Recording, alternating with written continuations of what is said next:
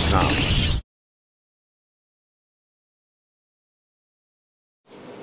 Hey everyone, Jared here with CrackBerry.com. We're going to take a quick look at multitasking on iOS 5 here on the left versus PlayBook 2.0 here on the right, which was recently announced. Wanted to kind of show off the differences of how the different platforms handle multitasking and kind of why the PlayBook excels in multitasking in its true form. As you know, the PlayBook has always done a pretty decent job at multitasking. So let's take a quick look at the initial differences. So to access another application on the PlayBook, as you know, all you have to do is simply either swipe up to see all of your running applications here, or if you want to get to the next screen over, all you have to do is drag from the side. And it's going to take you right into it, and then you tap. There you have it. iOS 5, not so much. There are a couple new gestures that are built into iOS 5. None of them make it as simple as the PlayBook, where you can do it with one finger. The first one here on iOS 5 requires a full hand, so take all 5 fingers and you pinch to the middle. That's going to bring you right back to your home screen here. So if we hop back into that app, pinch back to your home screen. But again, you can't see, like you can here, what else is running. If you want to see what else is running, got to either double tap your home button, then you have little icons here along the bottom which will show you exactly what you're running, or they have also built in a 4-finger gesture, which is a little bit uncomfortable to use. 4 fingers, swipe up. It's going to also reveal your tray that shows your running applications. So let's hop into YouTube. So as I demonstrated before, 1 finger takes you from application to application. Try that here, not so much. Again, 4 fingers, and it does bring you to the next application. So 4 finger swipes will take you across, but again, if you're sitting there, you're looking at your iPad, you got to take 4 fingers and swipe. And then, say you want to go the other way, you can't use the same hand. You got to come in with your other hand, and you got to get 4 fingers down and pull it across.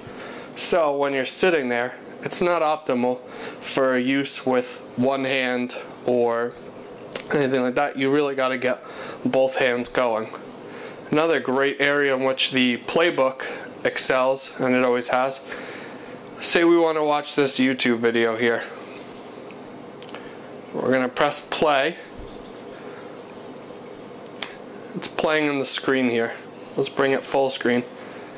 Now let's do the same here. It's going to play. So now let's say we want to multitask. We think we see the flashing red light. We're trying to see what it is. Swipe up. The video's still playing, and we can quickly tap and see that we have messages. Say we're not too interested in it. Boom. Hop right back in and resume. Here, say we close it. Gotta go back into it and press play. Say we want to multitask. It pauses it instead of allowing you to continue to play. You have to go back into the application here on the iPad in order for it to continue playing, where here we can have it continue playing without the need.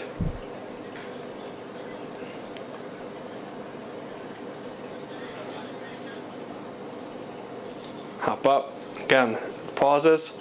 Here we have the video playing in the small window. Flip through. We can hop here. We can check our email. We can go back, tap on it, and it begins playing again. Click here, it resumes. Say we want to hop into another app. When you come back, you gotta press play again. the multitasking experience is definitely better on the PlayBook.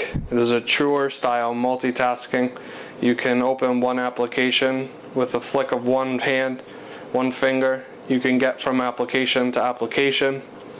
You want to minimize anything, flick it up. Each one does give you the name along the bottom. You got something open that you want to close. All you got to do is find it on the screen and tap the little X and it's gone. In order to close something on the iPad, you have to either double tap your home button or four-finger swipe upward. Then you long press, they start to jiggle, and then you can kill off applications one by one. So as that goes, it's going to take a lot longer than being able to just scroll, X, done, launch the next, one finger, flip through until you're where you need to be.